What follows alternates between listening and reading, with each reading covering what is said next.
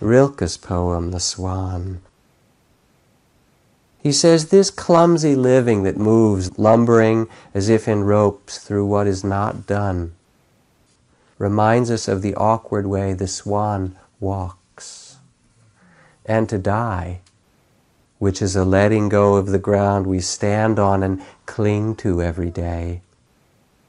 is like the swan when he nervously lets himself down into the water, which receives him gaily, which flows joyfully under and after him, wave after wave, while the swan, unmoving and marvelously calm, is pleased to be carried, each minute more fully grown, more like a king composed farther and farther on.